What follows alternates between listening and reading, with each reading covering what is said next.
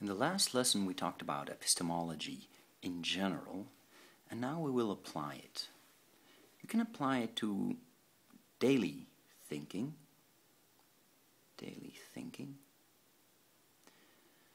Suppose you're in the following situation. Somebody's looking for his keys and he tells you, "My keys are not in my jacket." He assures you his keys are not in his jacket. And you might ask, how do you know that your keys are not in your jacket? That's a question on the sources of his knowledge. He might answer, well, yesterday was a warm day and therefore I must not have taken my jacket and therefore my keys cannot be in my jacket. Now, if you are an empiricist, you might think that his excessive reasoning might be problematic. And you might urge him, well, just go check it.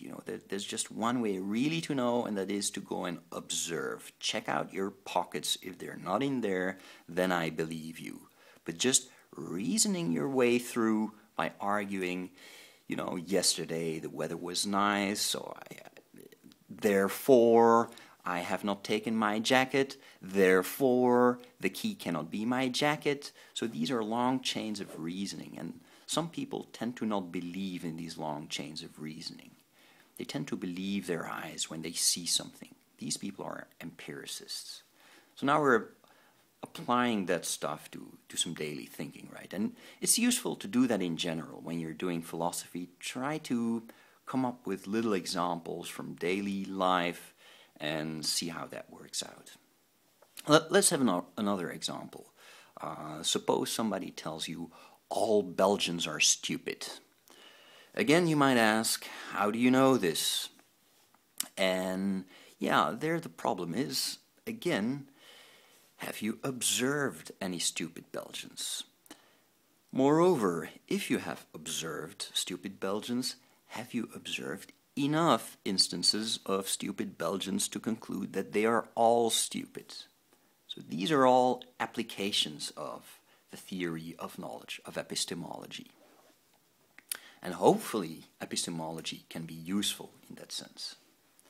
Now, philosophers don't just apply to daily thinking. The most important application of epistemology is on scientific thinking, on scientific knowledge. This is in the branch called philosophy of science. Philosophy of science. Philosophy of science, in a sense, is philosophizing about science, of course, and it's broader than just the epistemology of science. But the main part of philosophy of science is really the theory of scientific knowledge. So then our knower here becomes a scientist. Now he's a scientist. And we ask these questions about our scientist. What is scientific knowledge? Is it possible to acquire scientific knowledge about reality? And what are the sources of scientific knowledge? And science here can mean a bunch of things. We have physics, we have philosophy of physics, we have philosophy of biology, we have philosophy of economics. Every scientific discipline can be studied by philosophers, and a lot of them are, in fact, studied by philosophers. Traditionally, philosophy of science was mainly philosophy of physics, but now biology and economics are really getting important as well. So, if we apply this stuff to philosophy of science, let's just give a couple of examples. What does it look like? What is it about? Let's take the second question here, on the possibility of knowledge. So I talked about the skeptics who doubted whether we're capable of really grasping what reality is about. On the other hand, you have the non-skeptics who believe that we can make the bridge to reality. Now, in philosophy of science, you have similar questions. Reality, and let's take physics, reality for scientists looks a little bit different than the reality that we think about in our daily life. The reality of the physicist is made of particles, microparticles, atoms and quarks, etc.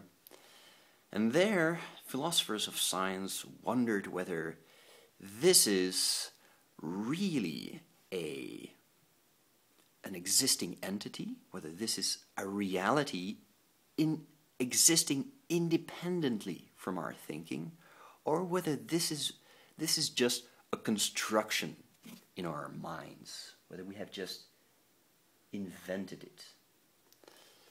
So, is it just here, quarks, let's say quarks, are quarks just a construction in our mind, or is it a reality? And people, philosophers of science who believe that it's a reality are called realists, or scientific realists.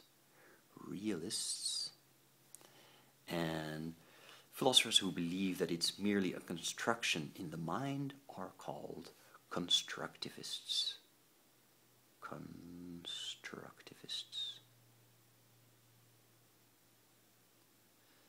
There you go.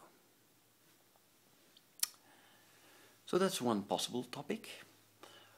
On the sources of knowledge, there's also different stuff to be told. I mean, we talked about daily thinking, but the question how we acquire knowledge gets a little bit more complicated in science, because of course a scientist spends much more effort in acquiring knowledge. It's his profession.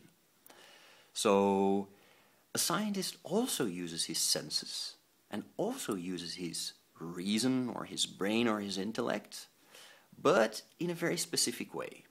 In his senses, he's not just gonna passively observe what happens in reality, but he will actively intervene in reality and to tinker a little bit,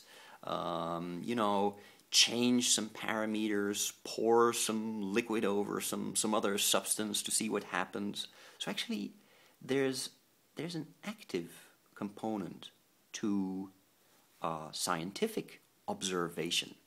This active component, this is really what we call an experiment. In an experiment, you try to tinker a little bit with the parameters to see what comes out of it. So we see observation again in science, but it's a special kind of observation. It's an active observation, if you like, and it's an experimental one. On the other hand, scientists also reason, but again, it's a special kind of reasoning. It's a very disciplined kind of reasoning, a rigorous one, a difficult one, some which we aren't used to, and it requires many, many years of training to acquire this kind of thinking. And one specific characteristics of scientific reasoning is, of course, the mathematical character of it.